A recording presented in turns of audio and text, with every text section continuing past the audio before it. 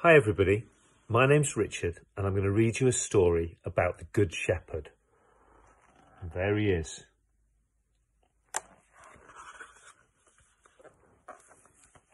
When Jesus talked, everybody came to listen. People who thought they were good and people who weren't so good. Cheats, liars, robbers and thieves. The people who thought they were good didn't like this one bit. "Hey, Jesus," they shouted.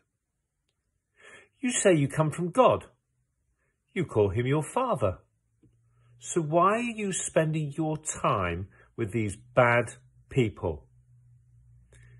Jesus thought for a minute.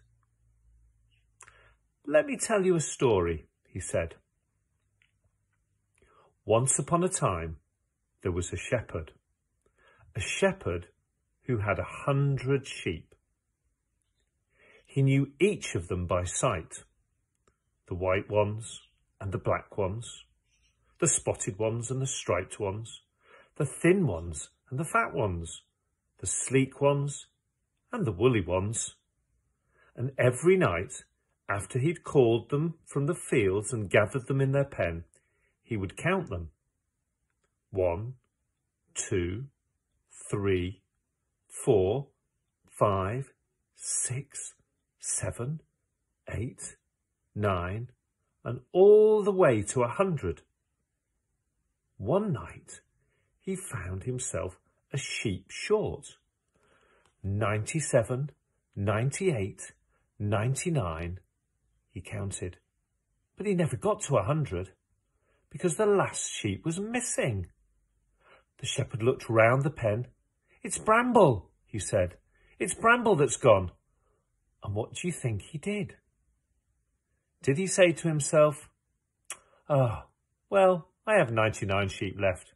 Who cares if one of them's lost?" Of course not. He cared for the missing sheep as much as for the rest.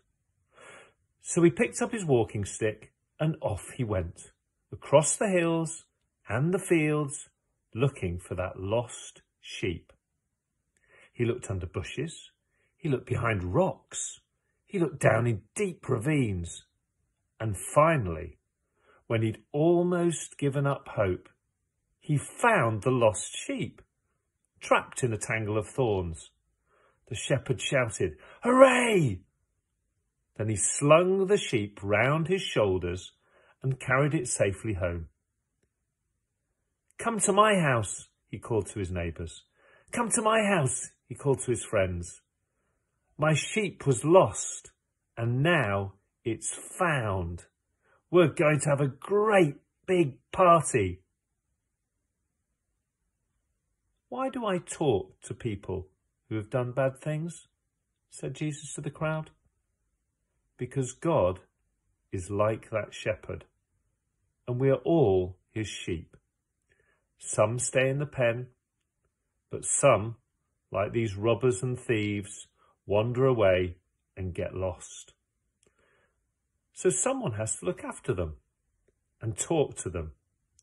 And when they come back to him, God throws a great big party too." And that's the end of the story. I hope you enjoyed it, and I hope to be able to read a story to you again sometime. Night, night.